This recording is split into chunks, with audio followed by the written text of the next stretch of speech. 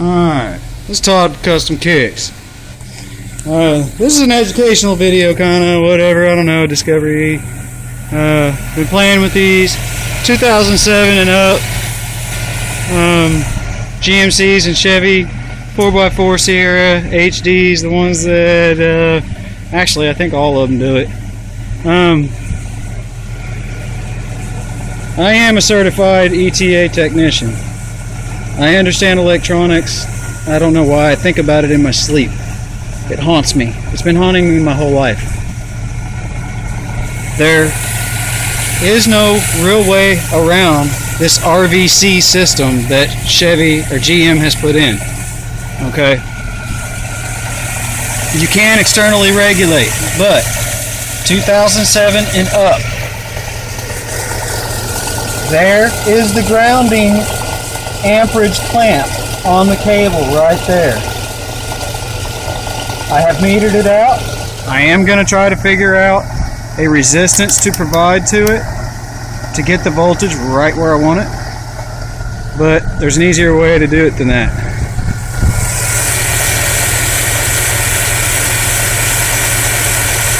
See that?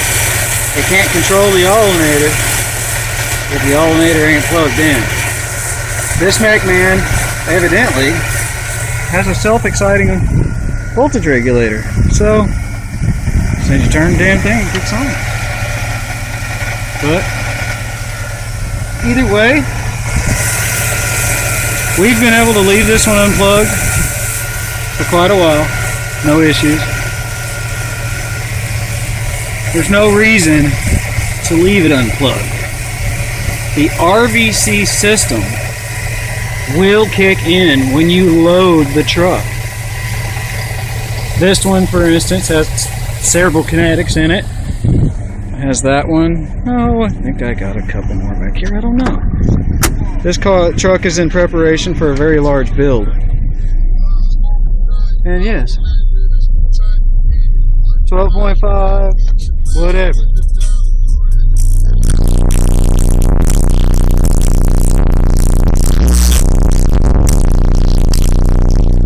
Nothing?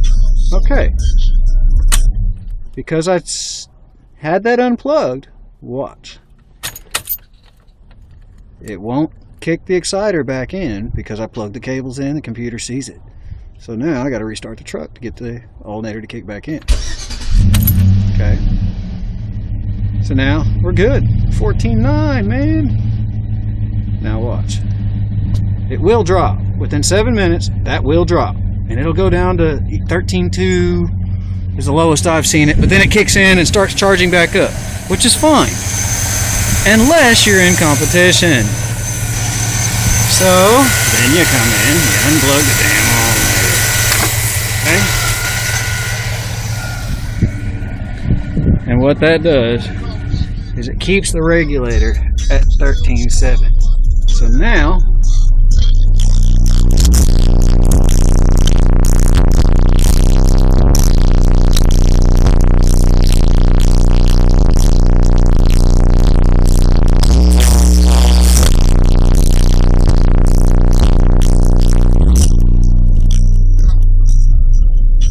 clamped it there for a minute, a little bit, and let's see what happens when we turn it off.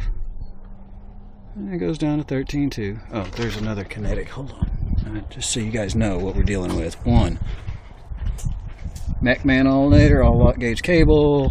Two, this is an 1800. The other's a 2400.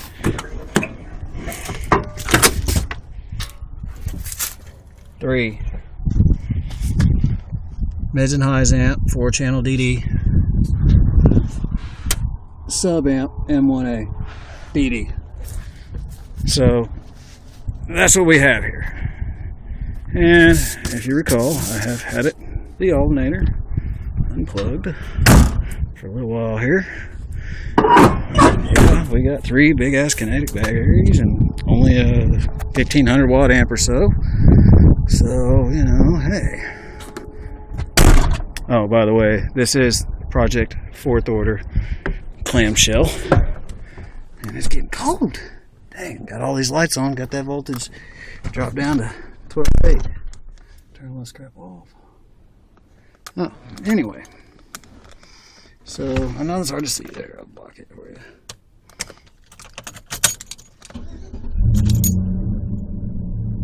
Boom. So, if you need to regulate it to where it's at least constant and doesn't have the fluctuation crap, with a MechMan, which has the self-exciter